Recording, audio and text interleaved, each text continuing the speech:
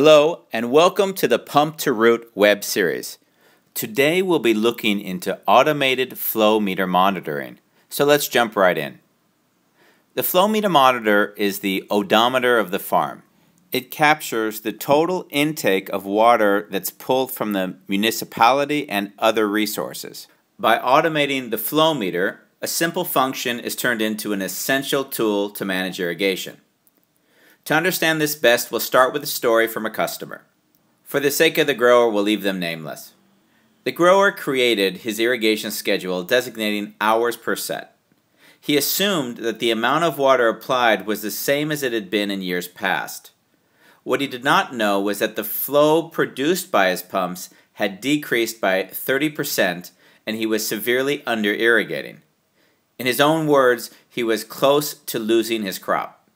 This story is not uncommon, and there are a multitude of reasons that the amount of water applied could vary for any given period.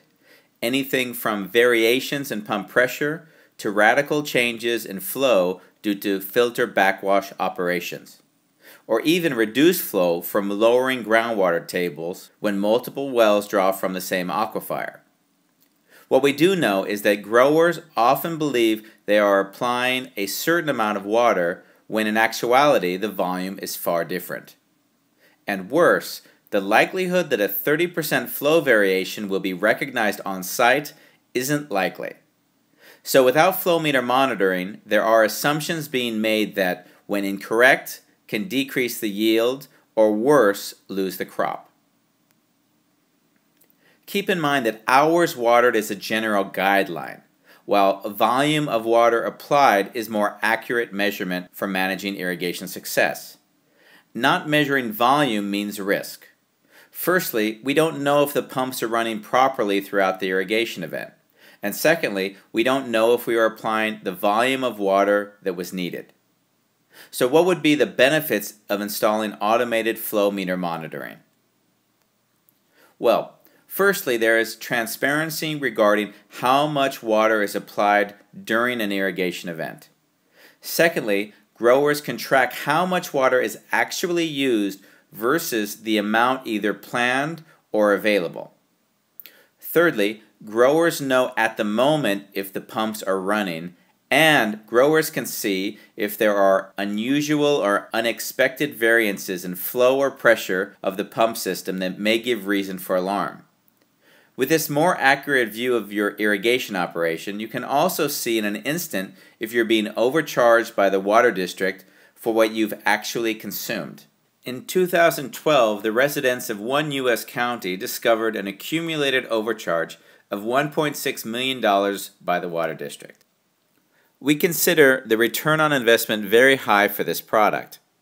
With a water application variance of 20%, we can conservatively estimate a yield decrease somewhere in the ballpark of between 5 and 10%.